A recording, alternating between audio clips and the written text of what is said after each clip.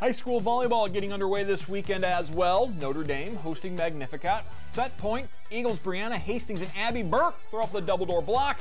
Notre Dame takes the first set 25-21.